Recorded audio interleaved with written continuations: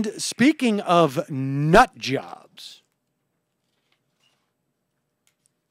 I don't even know how to introduce this.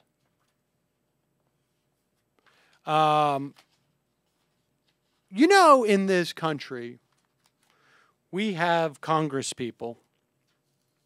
And some of these Congress people, they go to Congress and they sit on committees.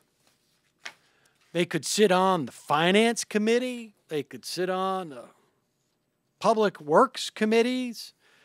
There's all sorts of committees they could sit on. Education Committee. I don't know. How many committees do we have in this country? Does anybody know? In the House? Just tons and tons of committees. And one of these committees is the Science Committee. And on this Science Committee, you have Republicans and Democrats. Well, one of the Republicans is a guy named Paul Broun. Broun. B-R-O-U-N. He represents Georgia's 10th district. There's currently 21 permanent committees in the House. 21 permanent committees. And one of them is the Science Committee. And this guy's actually a ranking member. He's been there for a while. He's also the chairman of the House Science Subcommittee on Investigations and Oversight. So we're going to make sure that our science has integrity, and I'm going to be the chair of this committee. Oh, yeah? Now, of course, the chair of the committee overall is Todd Akin. Is that right? Or is he just sits on that committee? You know, Todd Akin of illegitimate rape won't get you pregnant, or legitimate rape won't get you pregnant, whatever it is. I can't even, it's so crazy I don't even know how to characterize what Todd Akin says. He just sits on the So Todd Akin just sits on it? So here's Dr. Paul Broun, the chairman of the United States House Science Subcommittee on Investigations and Oversight, speaking to the Liberty Baptist Church congregants at 2012 Sportsman Banquet.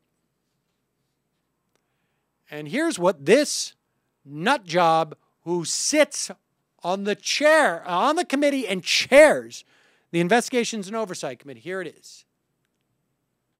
But God's word is true. And I've come to understand that. All that stuff I was taught about. He's saying God's word is true.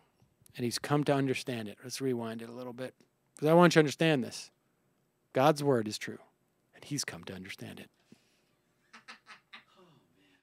But God's word is true.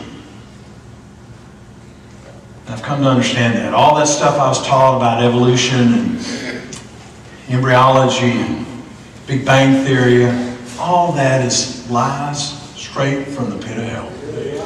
And it's lies to try to keep me and all the folks who are taught that from understanding that they need a Savior. So what he said here is all that stuff I was taught. He's a doctor, incidentally. He was taught about evolution and all that other stuff come from, or lies from the pit of hell, just taught to prevent people from being saved. In other words, science to him is fundamentally anti-religion, not just in its existence, but in its intent. Science is the devil's work, according to this doctor. Do we have it more? Do we have a little more? He goes on. You see, there are a lot of scientific data that I've found out as a scientist that actually show that this is really a young Earth. I don't believe that the Earth is but about 9,000 years old. I believe it was created in 6 days as we know them. That's what the Bible says. So you know what he's saying here. I don't like this whole stuff. I mean, first of all, the Earth is only 9,000 years old. And I found that out as a scientist, even though science is, from the pits of hell. And I don't believe this 6 days as metaphor, 1 day is 100,000 years, or 6 days as we know them. Now, if you excuse me, I have to go put some leeches on somebody's body because I'm a doctor, and then go do some oversight to see if the science is legit. Unbelievable. Unbelievable.